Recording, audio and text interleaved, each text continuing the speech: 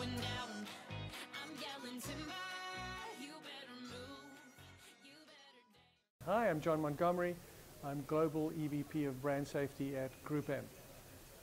So what we are doing differently about brand safety is that firstly, it's me. I'm the person who's responsible for that. I think we've appointed somebody senior into this position. I used to run digital operations for North America. And because we felt that brand safety issues and visibility and transparency into the digital supply chain were so important, not just in North America, but globally, they've appointed me to literally look after that. I don't believe any other agency chain has done that. But that's only a real small part of it.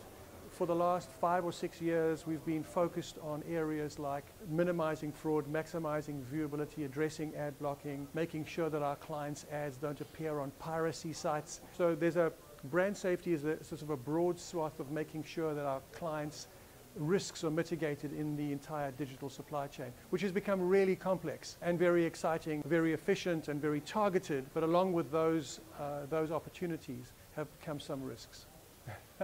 Gabe asked me the question about whether this was a real job, and of course, because of the activity that happened, we felt that this was going to be really important. With people like Mark Pritchard's call to arms at the IAB conference, and with those shocking headlines in the London Times, I think that right now there's probably few things in advertising that are as important as CMOs keeping their brand safe. So I've been kept extremely busy. Thank you for asking.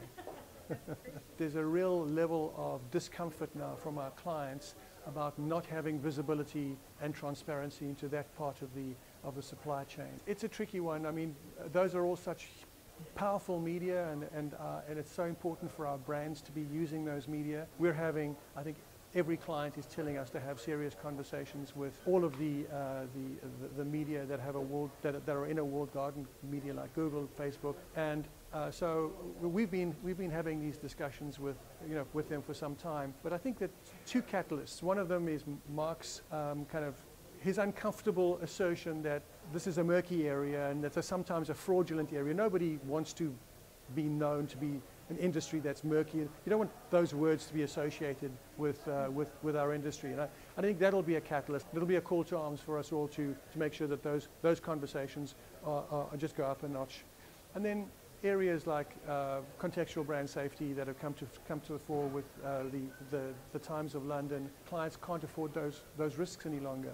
And I think that ultimately they'll have to make a decision about whether they move money away from some of those walled gardens until they feel that those risks are addressed or mitigated, or until they've got visibility into the supply chain. I know that those things are being considered now because it's become such a serious issue.